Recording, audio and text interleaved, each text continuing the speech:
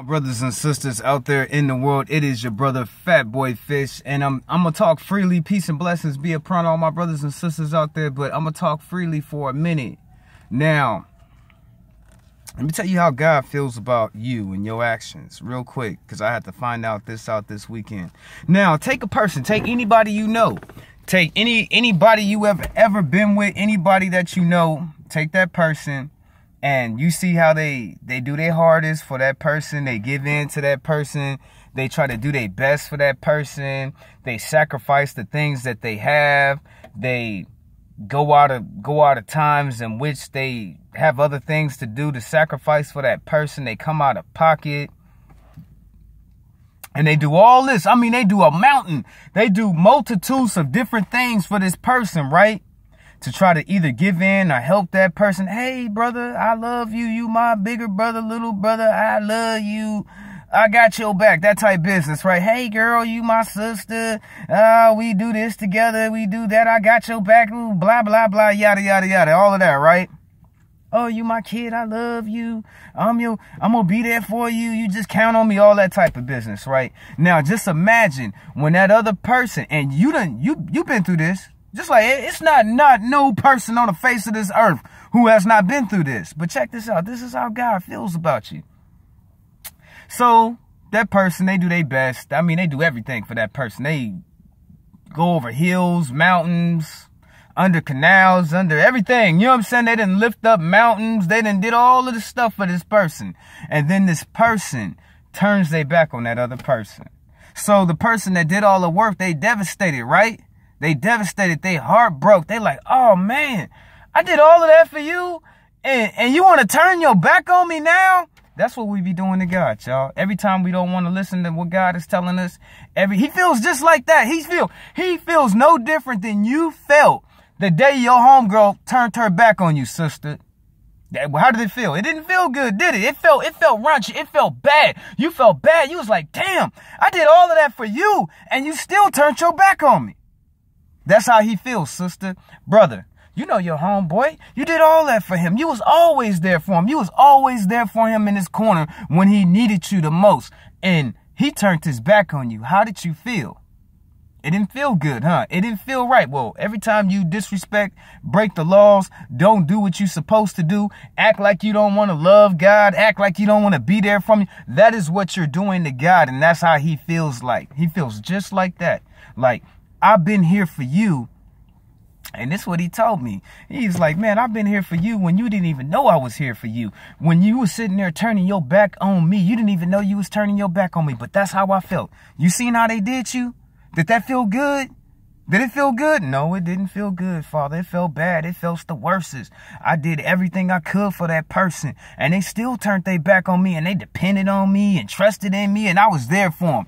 I was there for them, helping them, their kids, they mom, they dad, all that. And then that person, they did a 360 on me. You know what I'm saying? They did the complete turnaround and turned their back on me and stabbed me in the back. But that's how God feels about us. Anytime we sin and we give in to our lust and we give in to our temptation, he feels no different than that. And that don't feel good, family. When that person, brother or sister, did me wrong and I did the best that I could for them, you know what I'm saying? I took it upon myself to go out of the norm. Oh, let me drive over here to help my boy. You know what I'm saying? He need my extra help. You know what I'm saying? He ain't got no milk to put on. I feel that nigga. Let me get up over there and help my nigga. You know what I'm saying? You know what I'm saying? Stuff like that. Oh, my home girl. I know she ain't got no ride home from work. She got 5 kids. Let me go over there real quick and pick them up and take them home. You know what I'm saying? And have that same sister turn her back on me. You know what I'm saying? That shit hurt. You know what I'm saying? It hurt. You know what I'm saying? God feels no differently than that. You do what he does his best for us, family. He does his best. Either we acknowledge it or we don't.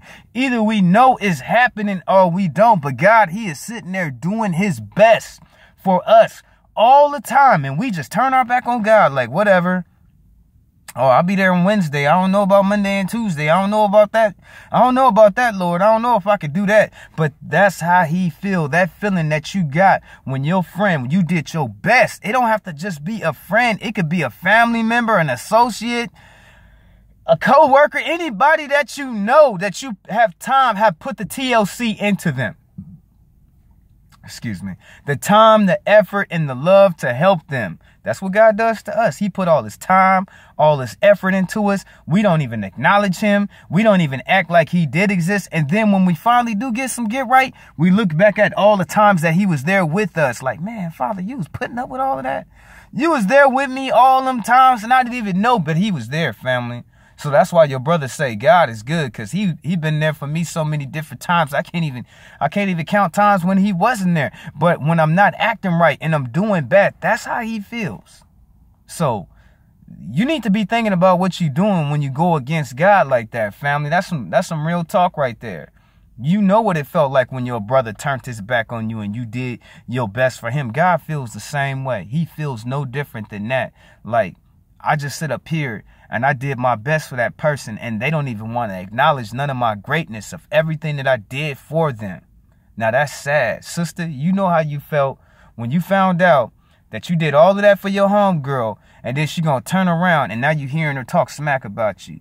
But you just sit there with all of your resources and all of your time and all of your effort to pull into her and her family, and then find out that she trifling and she turned her back on you. Well, God, he feels the same way, sister. He really does, sister. He feels the same way every time you treat him like that. And when he gave me that self-realization, it made me think, man, I need to be doing good as I can, as best as I can for the Father. Now, the topic for today is, Jesus said to follow me. That's what he said. Not follow me. You know what I'm saying? Not follow me, but he said to follow him. So we're going to go over these things. It's 2017. What do you consider to be following the Lord? I really mean that, okay? You don't live in Saudi. You don't live nowhere close to Jerusalem. You don't live nowhere.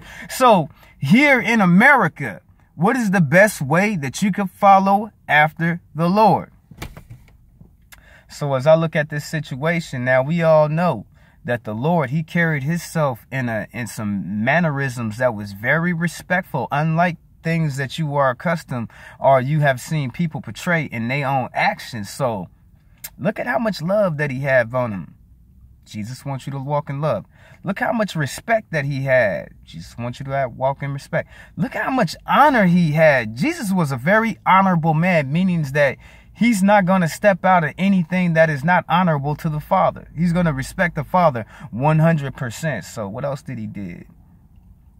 Signs and miracles and blessings. Okay, you can't do none of that. Well, yes, you can. If you have faith, yes, you can too. You can go out here and heal as many people as you want, touch as many people as you want, just by you showing your love for God. That's the most majorest thing that anybody can do. You know what I'm saying? In a world that's filled with so much darkness, so much evil, and nobody ain't content with nothing. But back to how can you be more like Yeshua? How did he act? How did he act? What did he do? What was the things that he did do? How did he carry himself? You must do all of those things. You know what I'm saying? Now, we talked about you suffering. We talked about God tapping your booty up. You know what I'm saying? We talked about that last week. But what is the other? Christ, he wants you to be like him. Now, that's hard, family. I'm not going to sit up here and lie to you and act like, oh, I'm so holier than I. Oh, I'm so holy, I can do it. Nah. We don't fake up on no God up over here. If you're not going to come with 100 of who you are, I see you're going to have to sit back for a little bit of time, I see. But, okay, I come at God. I'm not perfect, but I'm not showing him my rough treatment either. I'm not going out of character and being something that I'm not. And being who I was and saying, oh, well, that's good. Jesus, he going to accept me however I am. No, he not. He's going to accept me the way that the word is. That's why it's so important. Okay, when you following after Christ, right? Christ, he wants you to follow the Bible, right? So you're going to have to follow all these laws, these statutes and commandments. That's why it's so damn important, family, to follow all these laws. That's the only way you can show that you love them, but you're going to have to act like it too. You know what I'm saying? You're going to have to do the things that the Bible teach you to act. And I don't know if y'all know this, but the Bible teaches us, ones who follow the Bible, it teaches us to go against everything that's in this world. Anything. That's why y'all always see me going against all this, because we're not supposed to be like that. We're not supposed to do stuff like that. We're not supposed to be like that. You know what I'm saying? So if you really following the Bible, you got to go against the society where you live at. You have to. You can't go into it. What is this number? No, we not taking no more phone calls because I finished that phone call. I'm going to have to decline on that one. But if you're going to follow him, you're going to have to follow all his laws. And just by you learning his laws, that's going to teach you how to act like he act. I'm not expecting you to be perfect like Jesus. Ain't no human on the face of this earth that can be perfect like Yeshua. But you can try.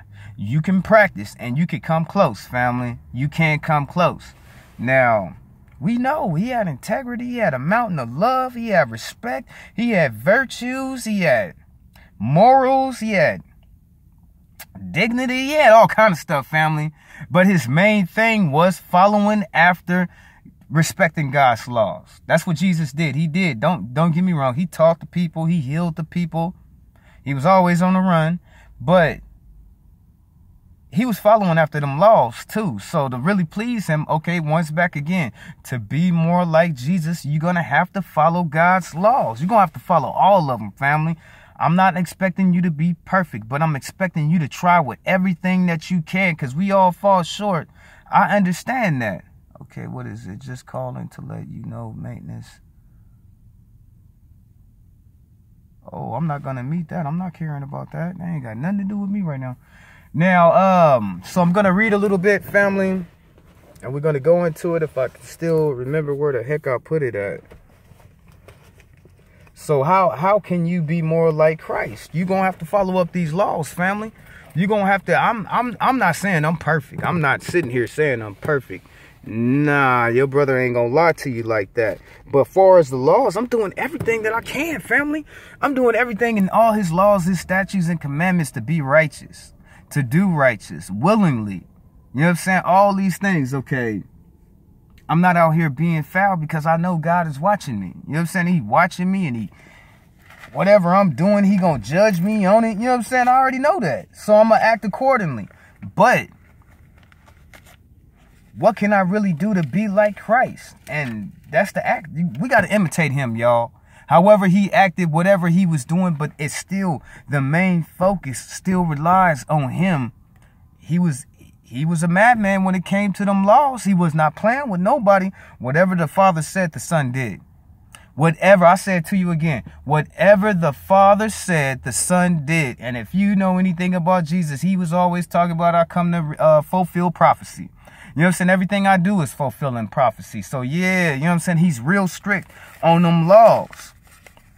So to be like Jesus, you got to follow all these laws to please the master. I'm not expecting you to be perfect. Can't nobody be perfect. But that does not give you a reason to show your ass out here and not care and not be like the Christ. To follow the Christ, you got to act like Christ in all your endeavors. And you cannot say that it cannot be done when God has put his laws on you. So let's go ahead because I don't even got that much time, family. This is it right here. What are you willing to do in your life to make it into the Father's kingdom? Yourself, or what your needs are they of God? Your needs, are they of God? Are they God willing? Are they God willing? Will God give you these things? Because some things that we ask for, you know damn well God is not going to get that to us. So why is you wasting your time asking? Or is it things that keep us from pleasing the Father? So you must ask your own self, this is what's keeping me from wanting what the Father wants on my life. Yeshua said, to all of you that desire to come after me and follow him, take up the cross. So what does that mean? You know what I'm saying? We live in 2017. You know what I'm saying? You really got to think about that. And the Lord is asking you to be like he is. Can't nobody be perfect, family. It doesn't even work like that. But you can try and you can do your best. And you know that you could be like Christ in all your actions. That's the test right there, family. And that's what we in right now. Yeshua said to desire to come after me and let him deny himself and take up the cross. So all your wants, if it's not God willing, all your needs, all your wants. What is your wants? You know what I'm saying? What do you want to do? You're going to have to deny that and pick up that cross. You know what I'm saying? You're going to have to leave your old life wherever it was, whatever you was doing with your life, to follow and get more knowledge of this Christ, of the cross. Okay. So whatever your wants in your life was, your worldly, you must deny it and only do as the Lord did, wanting to build up the kingdom of in people's faith. So denying, you know what I'm saying, it falls back to you denying your own selves. But if it's of God and it's godly, you can have it.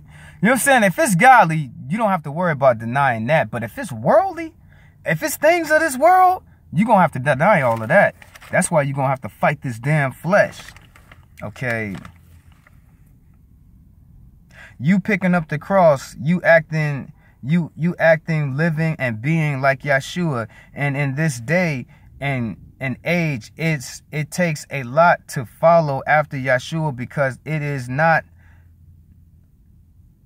lots of people who think it's cool or hip or fun and to live like the master. It takes dedication to do what's right in the life and walk in righteousness the way he lived. So you must be like the master in all his ways. I'm telling you, you got to be like the master. You know, he was kind, he was compassionate, he was loving, he was faithful, he was loyal, he sacrificed for people. You know what I'm saying? Jesus did a whole lot, family. So we gotta all take up that Christ in our own life.